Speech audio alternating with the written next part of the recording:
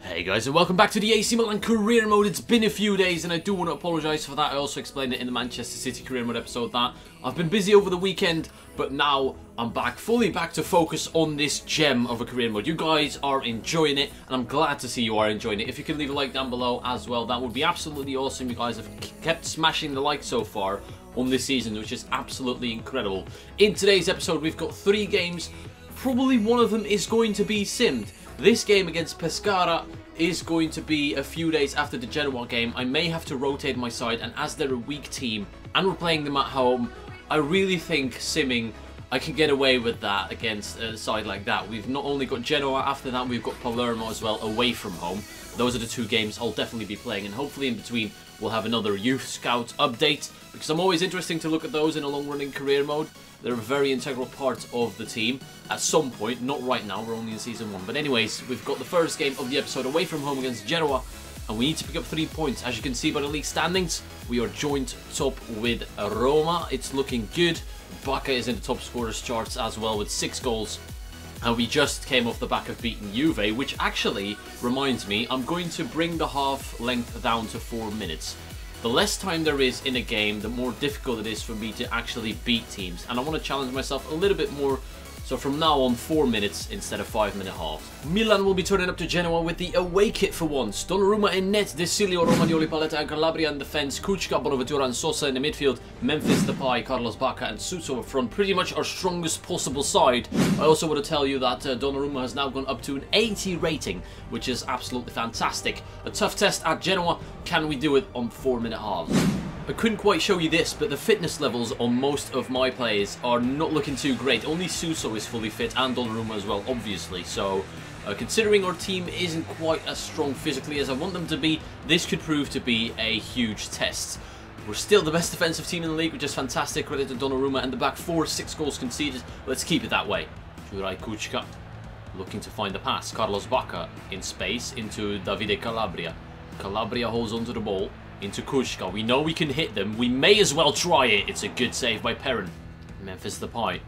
Good bit of space there. It's opening up for him. He's looking for that pass into Suso. Suso is one-on-one and he finishes it. Against his former team, Fernandez Suso opens the lead, or takes the lead for Milan with the opening goal. But once again, a credit has to go to Memphis Depay, who's really been unleashed and is revitalising his career here at Milan.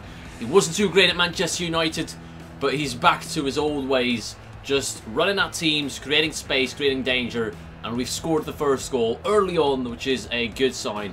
Basically confirming what I just said about being in control. We had 2 shots, 2 on target, 54% possession, and most of the possession has been in their half. Only 15% of the entire possession has been in our half, so that just shows you how dominant we are. Even with this very unfit side at the moment, I'm going to make some changes. Lapadula comes on for Bacca.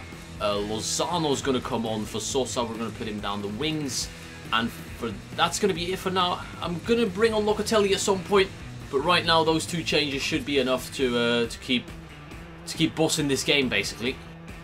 Salt is getting away from Kuchka. Now Paletta needs to close down. Defended, not really do well there, but Donnarumma called into action for the first time and he deals with it well. Through to Lozano. Look at the space. Genoa have pushed up and it's going to cost them. Lozano, Irving is doing his best to find space, but it's not easy. We've got a man inside. It's Lapadula with a brilliant turn and an equal finish. Lapadula, out of absolutely nowhere, usually doesn't play too often in this Milan side, but what a goal that is. It looked simple, it really did, but I can appreciate that turn and that finish. Incredible from Lapadula, and he shows Bacca how it's done. To be fair, Bacca's on 6 goals this season anyways, but if that is what your backup striker can do, he made it look so easy, but trust me, that was fantastic from Lapadula. Lapadula into Bonaventura. Bonaventura can look back for Lapadula. Can he make it 2 goals for himself? No, it's blocked. For these final few minutes, Locatelli is going to come on for Kuchka. We've got about 5 minutes to hold on. Genoa have been putting on the pressure. We haven't been able to create many chances ourselves after we got that second goal. Hopefully we're going to see the game out and it's going to end 2-0. Suso, with a little bit of pace he has left, he's trying to go forward. He's found a man in space. It's Bonaventura out wide to Memphis Depay. Memphis inside. He's still going. Memphis deserves a goal. He's brought down and he's going to get his chance from the spot. That's the rule here at Milan when I'm in charge. The man who wins the penalty gets to take it. If it's the defender, I may see it differently, but in this case, Memphis Depay is going to step up against Mattia Perin, and Perin pulls off an incredible save. Unbelievable. Memphis towards the back post. It's lovely. It's Locatelli. No, it's Paletta who makes it 3-0. Memphis gets another assist straight after missing that penalty. He's not, you know, he doesn't let it get to him. He crosses it in for Paletta. He can't miss. Lovely header down low. I double tapped it this time as opposed to just tapping it once. I've missed too many headers like that. Gabriel Paletta sees his name on the score sheet. 3-0, dominant performance from AC Milan. And that's the final whistle. 3-0 away from home. You couldn't have asked for anything more, considering our dominant performance and the fact that we were away from home against a relatively tough side. When it comes to man of the match, there's a lot of contenders. Like Lapadula did nothing wrong when he came on as a substitute. He did everything perfectly. Suso, Bonaventura, Paletta as well. It's going to be one hell of a choice again. I wanted to give it to Memphis Depay for his 2 assists, but he did miss that penalty. You could see it 2 ways. It's a fantastic save. You can't blame Memphis Depay, or you can blame him and say he should have scored. Regardless, I think it's about time we reward one of our defenders. And Gabriel Paletta not only kept a clean sheet, he scored the 3-0 on the corner. Gabriel Paletta, for me, gets man of the match. If you disagree, then let me know in the comments down below. The good news is Roma have actually dropped points. They lost the last game in the league, so we are now on top on our own. And once again, I'm going to try and think of ways to make this series a little bit more difficult. I know Kutsi Gaming is doing his series with adjusted sliders to make it more challenging and more difficult. At the end of this episode, I will consider doing that as well. You know, because Milan shouldn't really be on top at this stage in the career mode, but we are, which I'm happy about. But if I can make it more difficult and it's going this well, I probably should consider it. And like I said, the game against Pescara will be simmed. We're at the San Siro. I'm expected to win. This is the team I'm going to put out there. It's rotated. Lozano, Bacca and Honda up front.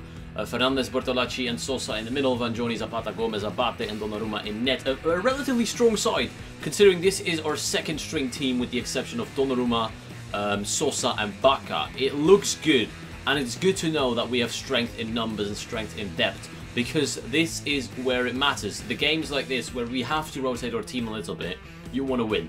They lost their last 3 games, heavily as well against Atalanta 3-0, so you would expect this to be a straightforward victory for AC Milan, and Lozano does open the score. The Mexican finally gets his start and rewards himself and the team with a goal in the first half. Into the second half we go. Ignacio Abate manages to get sent off inside 10 minutes with 2 yellow cards, which is not good. Memphis Depay has come on for Honda. Biraghi equalises. Obviously, Abate, that's going to have its consequences. You just cost us 2 points, mate. I have a few old players in the team still. Sosa, Bacca and Paletta. Abate lost his spot to Calabria a couple of weeks ago. And considering he's now been given the chance to redeem himself, and he hasn't, he's actually made things worse, I think it's fair to say that our first choice right back in this career mode at the moment is Davide Calabria. And this is the way I'm going to go with this career mode. Slowly but surely replace the old players when it's time. Abate just ruined his career at Milan for himself. Injury for Paletta, he's out for 9 days. That's not too bad. We've got Gustavo Gomez or Christian Zapata to jump in if needed. It's time for the second and final game of today's episode against Palermo away from home again. The side has been changed a little bit due to suspensions and injuries. Donnarumma in net, Desilio Romagnoli, Gustavo Gomez and Davide Calabria in the back four. Very young and inexperienced, but these guys have proven to me before that they can defend, so I have no problems with putting faith in these 4 boys. Kuchka, Bonaventura and Suso in the midfield. Suso ahead of Sosa. And the front 3 is Memphis Depay, Carlos Bacca and Hirving Lozano, who deserves a chance after his good performance in the game against Pescara. Let's head into the game and hopefully get back to winning ways.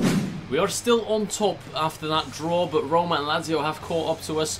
They're within 1 point reach of getting to us, so we need to make sure that we get back to winning ways here today so we can end the episode on top. Diamanti finds Bruno Enrique. What a pass, and it's just wide. They should have and could have taken the lead right there. Well played. Bonaventura now into Desilio. Where is Carlos Bacca? We need to find Bacca. Desilio needs to cut inside because he didn't have the option initially, but there is Carlos Bacca, and it's a lovely finish by the Colombian to give Milan the lead. 14 minutes into the game, puts his goal tally this season on 7 and is battling it out to be the top scorer in the Serie A this season. Can he beat Higuain this time around? That's the question. What a finish by Bacca. The keeper gets a hand to it. Giovini, credit to him. but the shot was too accurate, too high up in that corner to get it out, I guess. Carlos Bacca, goal number 7, 1-0 Milan. Bonaventura is waiting for Memphis Depay to make that run. Probably shouldn't even have played it in the air. Rispoli chasing down on Memphis. Memphis goes past him. Memphis Depay finesses it.